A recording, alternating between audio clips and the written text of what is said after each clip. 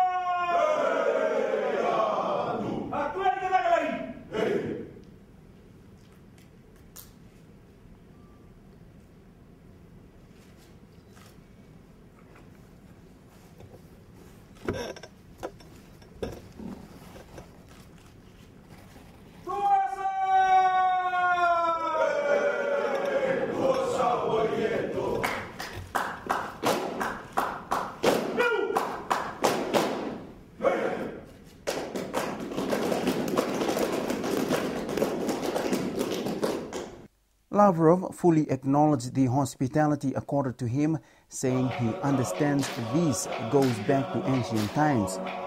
Искренность ваших сердец в этом ритуале, и мы будем всегда помнить этот прекрасный момент, и знайте, что мы отвечаем вам взаимностью. Еще раз огромное спасибо, я предвкушаю интересные, продуктивные переговоры сегодня здесь, на Фиджи. Following the traditional welcome, Bainimarama and Lavrov held a private meeting before proceeding to discussions with other Pacific Island leaders. My impression is that it was very constructive. It is a big step forward, and it is a way forward for us in as far as strengthening our relationship. For my government, the FSM, we're here ready to listen and learn. As you know, we have had diplomatic relations with the Russian Federation, and we're hoping that the visit by the Foreign Minister can continue to improve and enhance the relationship. Similar sentiments were echoed by Vanuatu's Minister for Foreign Affairs. Our meeting today is a milestone in recognizing Russia's potentials in helping our remote islands, particularly with this climate change. I think Russia has played a big role in the issues of Kyoto Protocol, and we support greatly such big nations. Russia, together with China and together with the United States of America, we all, as small island countries in the Pacific, we rely on them. Talks during the day covered a number of topics from security to climate change. In response to a question about the new United States policy focus on the Asia-Pacific region, the Russian Foreign Minister says the region is becoming the powerhouse of the world economy, and with economic influence comes political influence. We consider the Asian-Pacific region as one of the key priorities of the Russian foreign policy, given its importance in world economy, world finances, and world politics, and given its importance as well from the point of view of security, not only regional but global security. The key players are located here.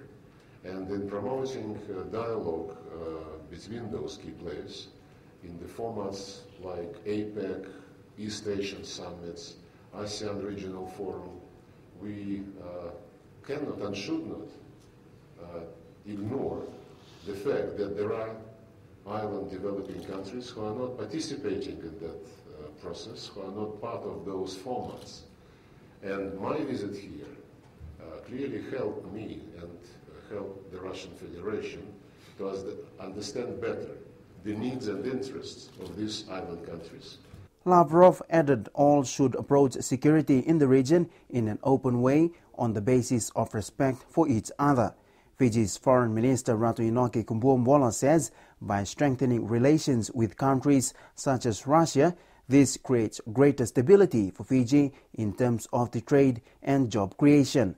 As we explore our minerals and mining and trade, we are growing new sectors that create new jobs.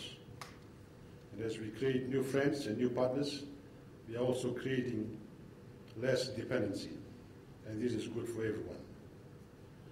We further hope to establish new cultural avenues and opportunities for all Fijians. As you know, Fiji is the hub of the Pacific, but we are part of the global community, and we must expand our horizons to new friends and opportunities. The Russian minister concluded by saying Russia seeks to find partners in the region and would like to cooperate in a mutual beneficial manner in order to promote ties and improve visits in the Pacific region. Russia has accepted an invitation from Fiji meet on a ministerial level next September during the United Nations General Assembly.